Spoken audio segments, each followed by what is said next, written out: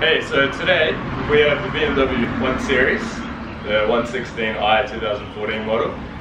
We're going to take this on a road trip of 650 to 680 k's to the top of New Zealand, top of the North Island in New Zealand, to a place called Kirikiri.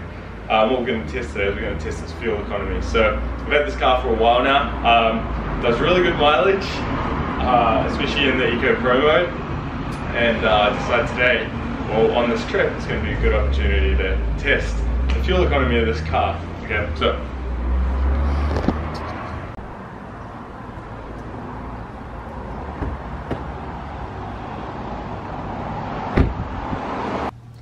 So I've had this BMW 116i for over a year now, and part of the reason I got it was because of its rated fuel efficiency, the efficient dynamics. I think the BMW efficient dynamics it has, where, you know, when you're braking and rolling down hills, the energy is sent to charge the battery and a few other things that I don't, to be honest, understand and worry too much about. All I know is it is pretty fuel efficient when you're in Eco Pro mode. So the car does have 3 settings. We've got Eco Pro mode, normal mode, which I think is comfort, and then sport mode. So obviously sport mode, you get a little bit more power, but you are going to the gas a bit more. So I've done some big trips on this car, you know, 400 or 500k trips, and I've kept the fuel mileage around the 6.0 liters per 100k, which is pretty good, and that's still overtaking vehicles, you know, sitting at the speed limit or a little bit above it. And it is a nice car to drive. It handles really well. So it's not, you know, I'm not driving like a grandma. I am making the most of the car, but I'm also keen to see how it goes with the fuel mileage. So with this trip, we're going from our home in New Plymouth, which is here in the North Island. There we go, place called New Plymouth, and we are going to go all the way to the top of the island, up to where the number 1 is. Alright, so it's about 650 k's, about 8 hours worth of driving. We're going to break it into 2 or 3 chunks. We'll go to a beach tonight and stay there for the night, and then we'll drive to Auckland and have lunch tomorrow, and then kick on up. So what I'm going to do is I'm going to drive this just like I'd usually drive, but I am going to drive it in Eco Pro mode. So I'm going to drive this just like I'd usually drive, but in Eco Pro mode. I'm going to flick it into sport mode when I want to overtake vehicles, and I'm just going to drive it like, you know, like I want to enjoy the ride, but I'm also worried about fuel because it is $2.10 a litre here. So you know, it's a pretty typical driving experience for me, and you know, we do have some luggage in the car as well. Rebecca will be here, my partner will be here, so there'll be a little bit of weight in the car, but we're going to see how it goes after 8 hours of driving. So let's do it. Down here you see the switch between Eco Pro, Comfort and Sport. Okay, so I can just alternate between those. So real quick, I just want to show you, there is a setting on this car that shows, that's not our setting, that shows the fuel consumption to date. So after 40,000 k's of having this, it averages at 6.8 per liters per 100 k's. Now most of that's probably a combination of city driving and open road driving, and sometimes I have it in sport mode and we enjoy sport mode. So it's still a pretty good number for a turbo vehicle, BMW. Now when I change between the settings here, you'll see on the dash how I've got Eco Pro mode, Comfort or Sport, and there's also Sport Plus. When I change, you'll also see the center console will change settings. So when we go into Eco Pro mode, not only does it change the gearbox and the automatic transmission, but it's also changing the air conditioning. It's meant to be a little bit more energy efficient.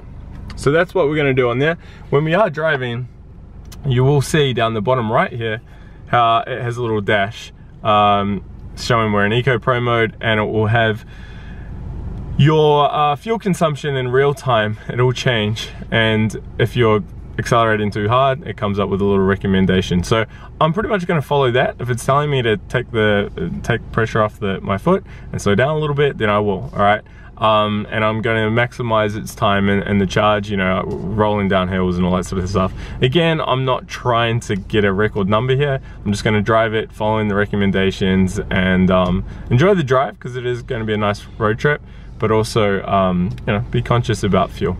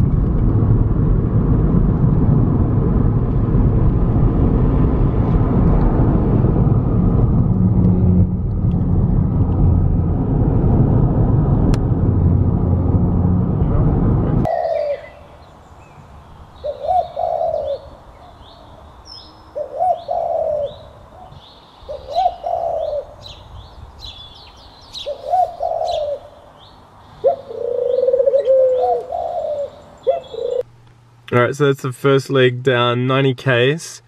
90 Ks in. As you can see there, it's exactly 6 litres per 100k, average speed just under 72 kilometers per hour. So that was city driving, peak hour as well, about 5:30ish. Not big city driving, but you know, New Zealand cities. And 2 stops, stopped at a supermarket and stopped to pick up Rebecca, and then the rest was open road, including going over a mountain range as well, Mount Messenger. So a lot of windies that I filmed there with the time lapse. So yeah, not too bad for the first fraction of this road trip. All right, so today we are going from Awakino, which is North Taranaki, where we are now. According to this, 520 Ks. I think it's a little bit further because we're gonna go north, all the way up to a place called Kirikiri. So it's gonna be a big trip for us. We will stop in Auckland on the way, get some lunch, and then yeah, get to the the winterless north, the winterless far north as they call it. So anyway, let's do this and hit the road.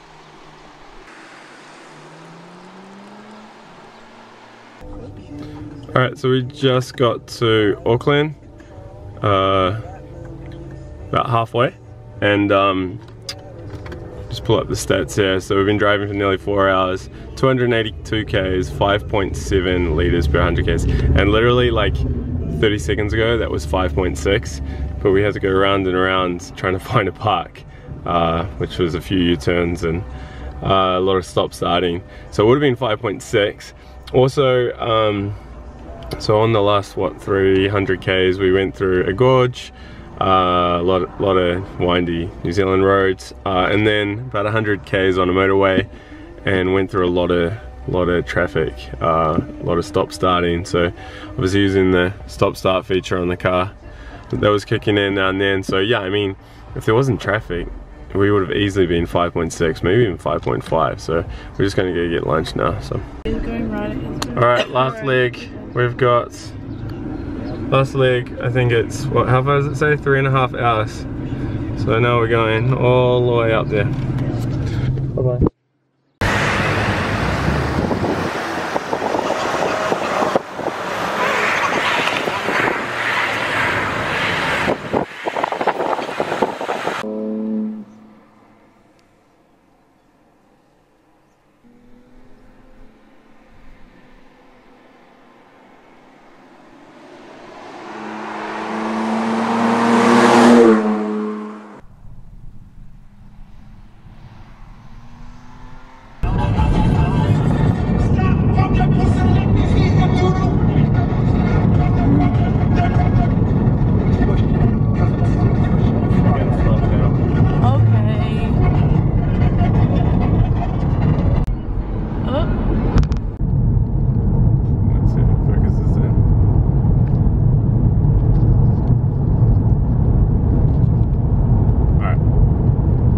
So if you can see on the right hand side there, it's got the Eco Pro mode, and if I put my foot down really hard, see how it goes grey, and then it comes up with that little symbol saying take your foot off the accelerator. So pretty much I'm just trying to follow those guidelines, try not to accelerate too hard. I mean, I'm still putting my foot down reasonably hard here as I go up this hill, and then as you take the foot off, it'll swing into that charge side on the left there. So when I'm going down hills, obviously I'll take the foot off, and it'll swing over to charge and charge the battery. Also, in the middle of the dash there, sorry if the camera's not the best, you can see the real-time gas usage. So right now, what are we at? 2, 3, 3.6. As I take my foot off, it will drop down to 0.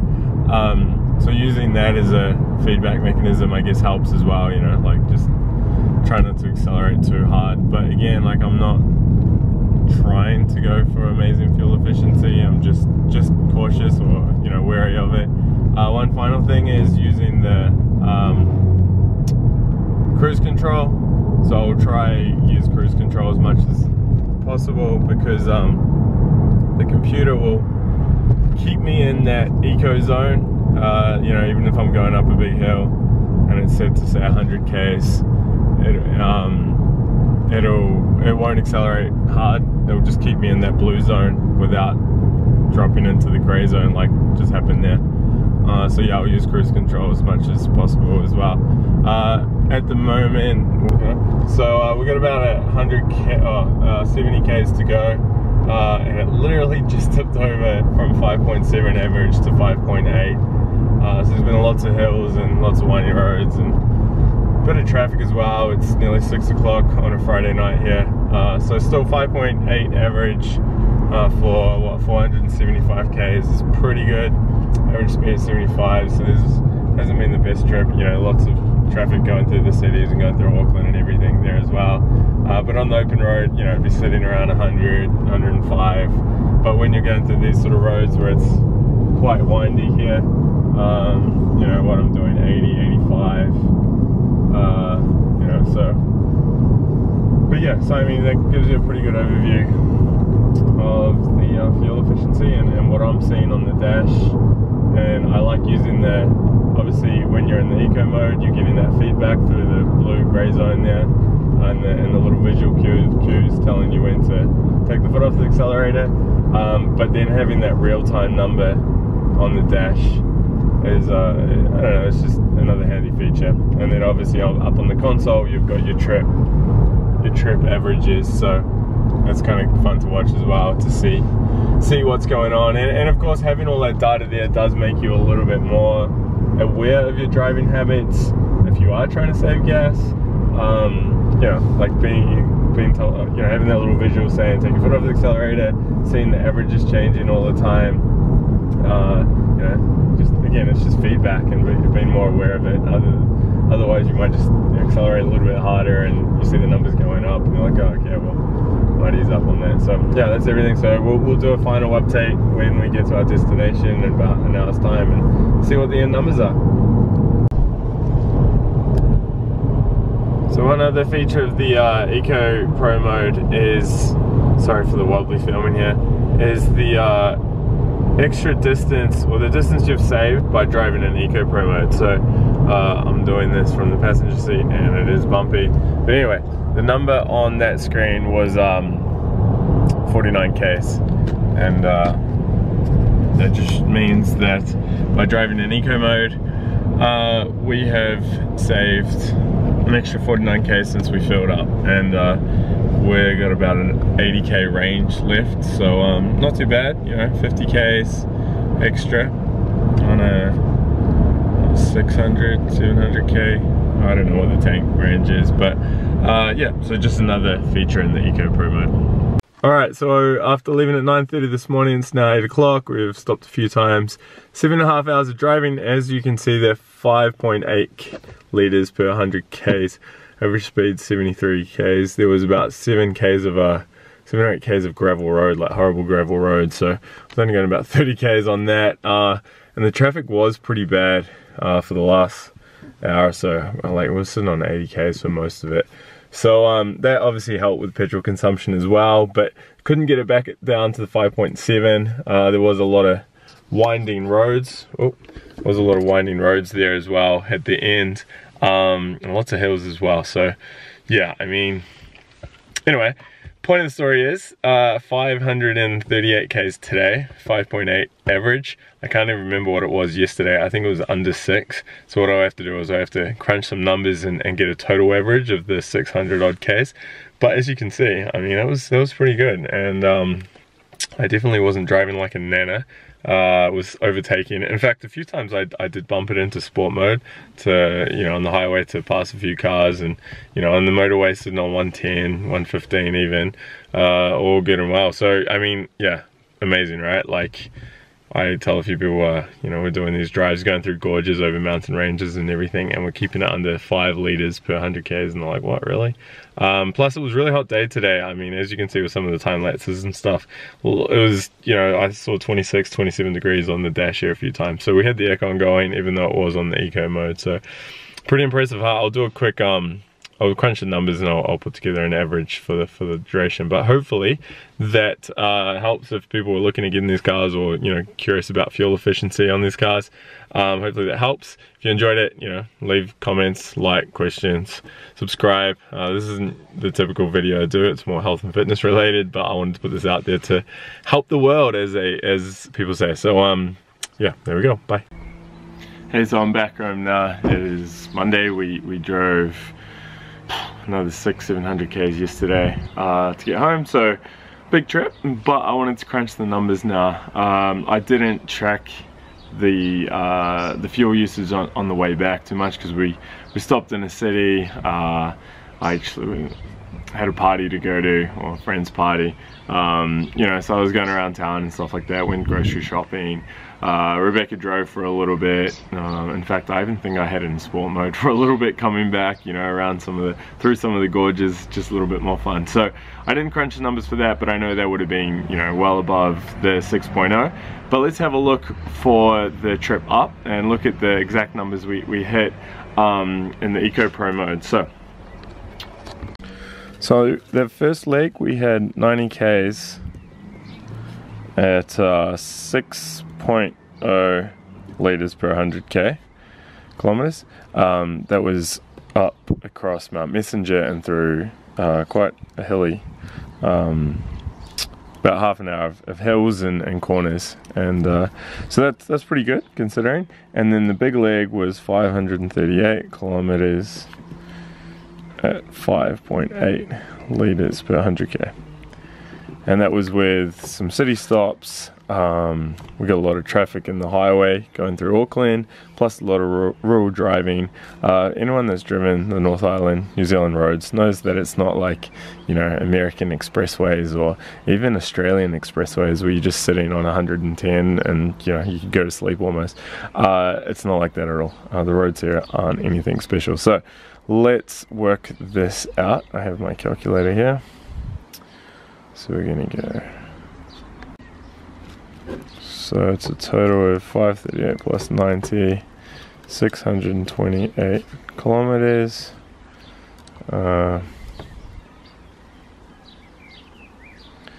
90 divided by 628, 14.3%.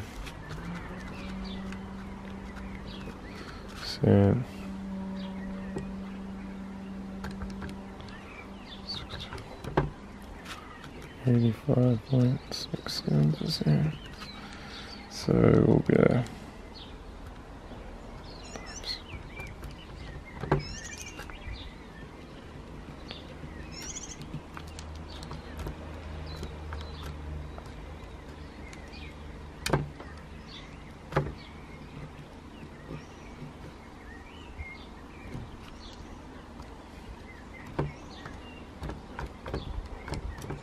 So we have a total of 5.83 liters per 100 over 628 kilometers. It's not too bad, huh? So that's overtaking cars, that's going through expressways, highways, that's going through 2 gorges, over mountain ranges, down mountain ranges, roadworks. We were on gravel road for about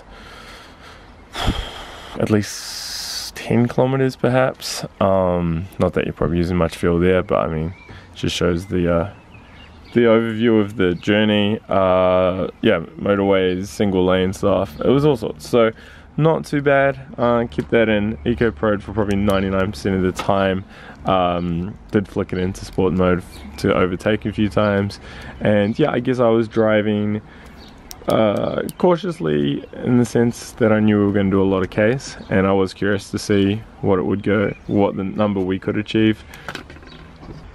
Yeah, I was driving to see what number we could achieve, but I wasn't trying to minimize like fuel consumption. I'm sure if I really had to, I could get that down below 5.6, to be honest.